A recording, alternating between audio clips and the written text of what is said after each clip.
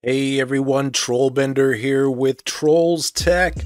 I wanted to share an ugly secret that I have with this beautiful and powerful 11th gen i7 laptop. This Dell has great battery life, an amazing screen, and even plays some games like Madden 22. The ugly secret, however, with this otherwise wonderful laptop is not what you see here. Or here. Ugly, maybe, but hardly a secret. Those are my stickers. No, the secret is on the bottom. You see, this Dell is the notorious Latitude 5520. Everything about this laptop is great, except it runs hotter than a volcano in heat. So I cut this hole on the bottom over the hottest part of the heat pipes and installed a mesh screen. Stick around to the end to see the temps. I did this because my temps were constantly hitting 100 degrees Celsius and throttling the CPU during games. This was even after a cleaning and repaste of the liquid metal.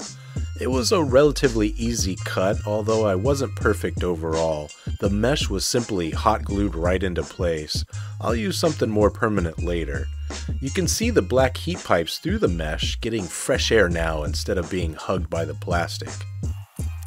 Now let's crack this thing open real quick and I'll show you the inside as well as why it runs so hot. Okay, now that we have the bottom panel open, you can already see the heat pipes are super long. The length the heat has to travel before it hits the fin stack and exhaust fan is way too long. This causes the heat pipes to just stifle, in my opinion.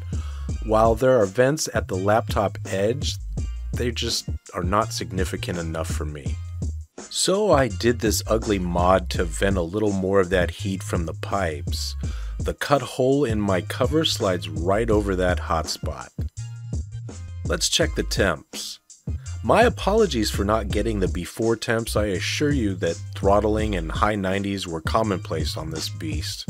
CPU-Z's Stress CPU feature would throttle my Dell in seconds prior to the mod. Let's see how it does now. And look, the spike temps never reach 100 and all core temps hover under 90 degrees. Ugly, but my solution for this model. Thanks for watching. I love you people.